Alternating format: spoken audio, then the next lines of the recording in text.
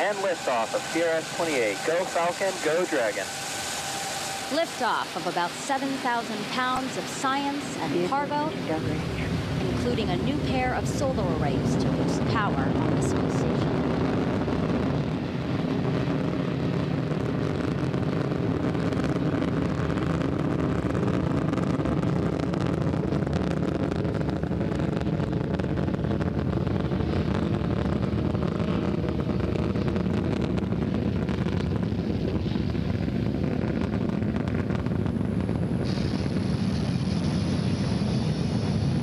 Plus 40 seconds, Falcon 9 has successfully lifted off from historic launch complex 39A in Florida. And we're now coming up on max Q in about 20 seconds from now. And this is the point of maximum aerodynamic pressure that the vehicle will go through during its flight. Falcon 9 is supersonic.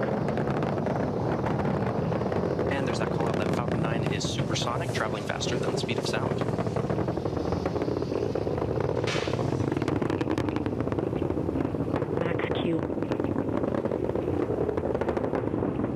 And there you heard the call out for max Q.